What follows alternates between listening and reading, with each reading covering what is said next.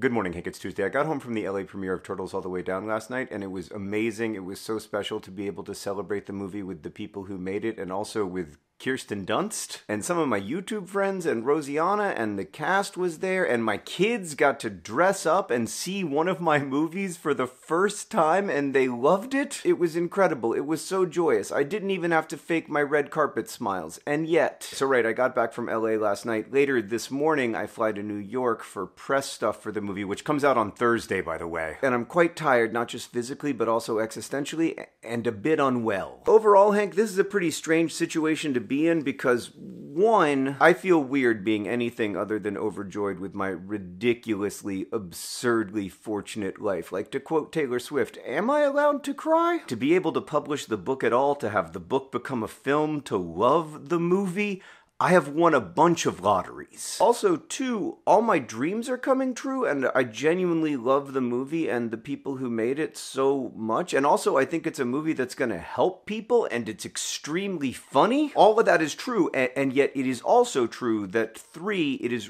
really hard for me to talk so much about my mental health and living with OCD and depression. I think it's important for me to talk about it. I want to be clear that people living with serious mental illness can also have full, wonderful lives. And I think one way we destigmatize mental illness is by talking in public about it. But to be honest, I also feel like quite exposed and a little bit like all of my nerve endings are on the outside of my body. Like, you know that insult thin-skinned where someone will be like, oh, they're just really thin-skinned? I am extremely thin of skin at the moment. Again, I am aware, or at least I hope that I'm aware, of the wild levels of entitlement involved in this. And I've avoided talking about it a lot in the past, but since The Fault in Our Stars movie came out 10 years ago, I have learned again and again that I'm just not very good at being properly famous. There are a lot of things about it that I like. I love people seeing and reading and listening to my work. I love getting to make awesome stuff with awesome people. But what I love most is Nerdfighteria, where I get to have an audience and be part of a community without feeling wildly overexposed and having magazines be like,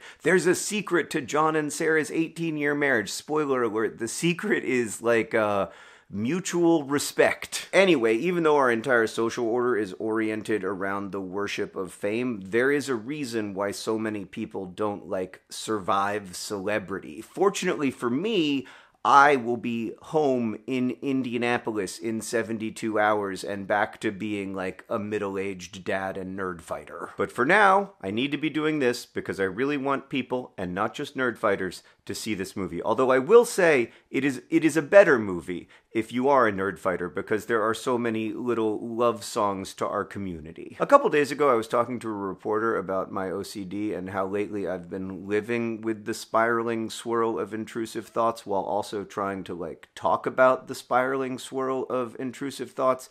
And the reporter said, you know, I imagine this must be quite difficult for you, and I'm really sorry. And while trying to say thank you, kind of burst into tears. It was a weird moment, obviously, not least because in that moment I realized, like, this person isn't a villain because they're asking this question, and I'm not a villain because I kind of resent the question and feel overexposed by it. We're both just trying to do our jobs. If there is a villain, it's some larger system that kind of seeks to dehumanize both of us in order to commodify art. But also I willingly participate in and greatly benefit from that system, so it's complicated. So yeah, the last couple months have been a weird mix of being overjoyed and at the same time not doing that great. Life is pretty weird, and I hope we captured some of that complexity in the Turtles All the Way Down movie that comes out on Thursday. I really hope you like it, and that you like it enough to like tell your friends and stuff, because ultimately that's the only marketing campaign that matters. Hank,